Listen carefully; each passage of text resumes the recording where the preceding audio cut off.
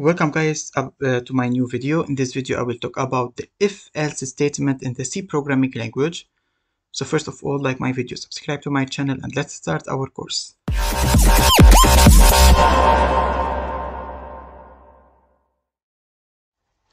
The if-else statement is a flow control statement used for decision making in the C programming language. It is an extension of the if in C that includes an else block. How the if-else statement work? First of all, we have if, condition, block of code, else, and another block of code. Here, if this condition is true, the block of code here in the if statement is executed. And if this condition is false, this block of code is executed. This is how the if-else statement work. Now let's make an exercise to show how the if-else work in the C programming. Exercise 1, write a C problem to check if a number is even or odd using the if-else statement. In this exercise, first of all, I need to declare a number. It's an integer, for example, x. I need to tell the user to give me a value of this number. Next step, I need to use the if-else statement to check if this number is even or odd. I need to write this condition: if the number x is modulo 2 equal to 0, if this condition is true, number is even.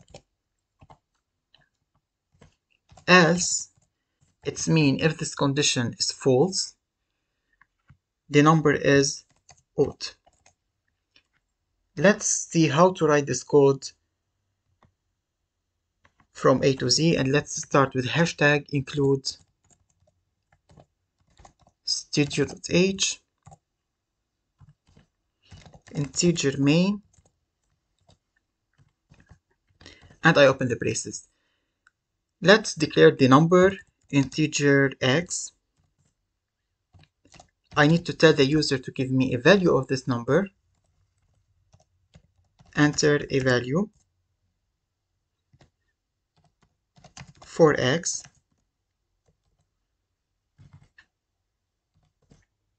Scanf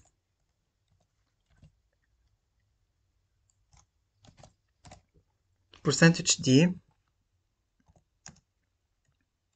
and no.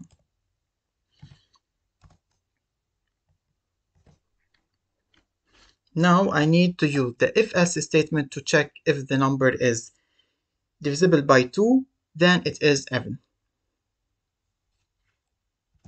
If the number here x, if x is divisible by 2, printf number is even. Now else, it's mean the number doesn't divisible by 2, is not divisible by 2. Printf number is odd. And finally return 0. This is our C program to check if a number is even or odd. First of all, I need to declare the number. I need to tell the user to give me a value of this number, and I need to use the if-else statement to check if the number is divisible by 2 or not. If it is divisible by 2, the number is even. If the condition is false, the number is odd. Now exercise 2, I need to write a C problem to check if a character is alphabet or not.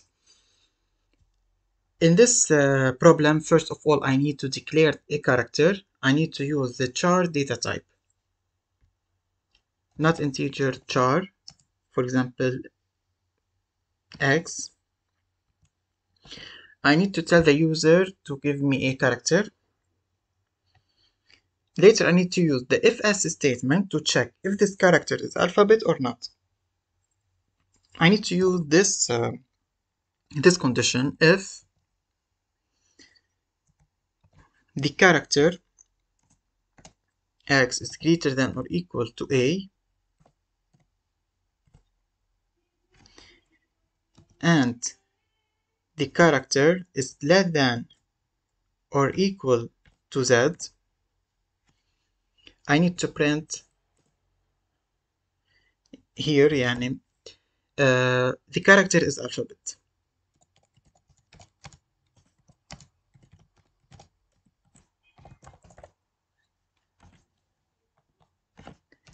Else it's mean if the condition is false, here the character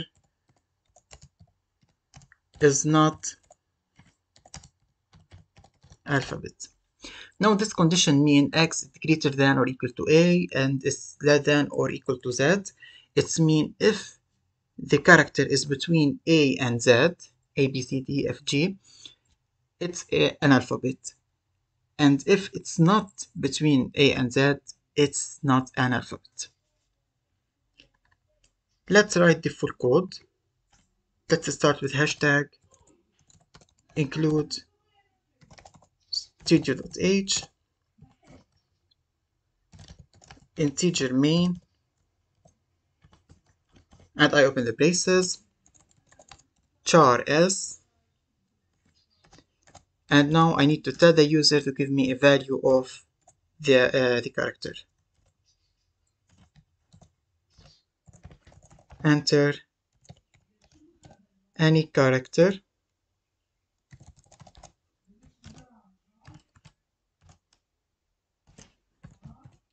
scanf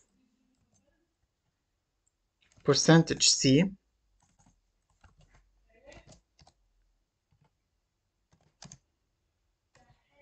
%x,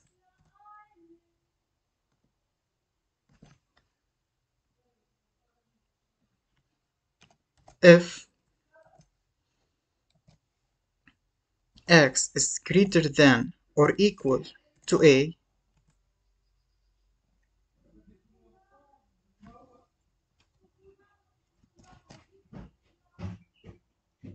and x is less than or equal to z,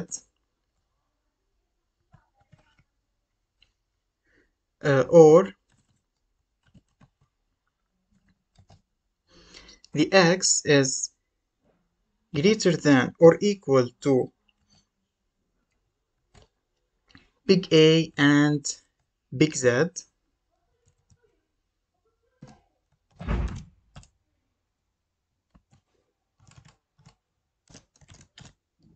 here the character is an alphabet. Printf character is an alphabet.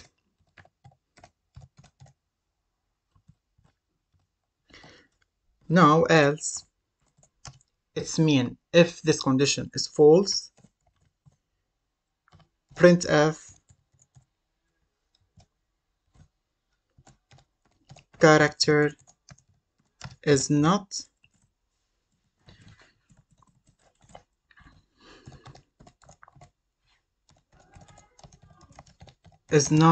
an alphabet. And finally, return 0.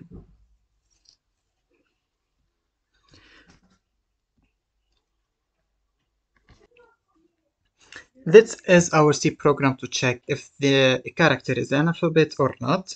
First of all, I need to declare the character and I need to tell the user to give me a value of this character. Second step, I need to use the if-else statement with this condition to check if the character is alphabet or not. If this condition is true, the character is an alphabet. If it is not true, the character is not an alphabet. That's all for today. That's all for the if-else statement in the C programming language. If you have any question, contact me on Instagram. Thank you for watching, and I see you later.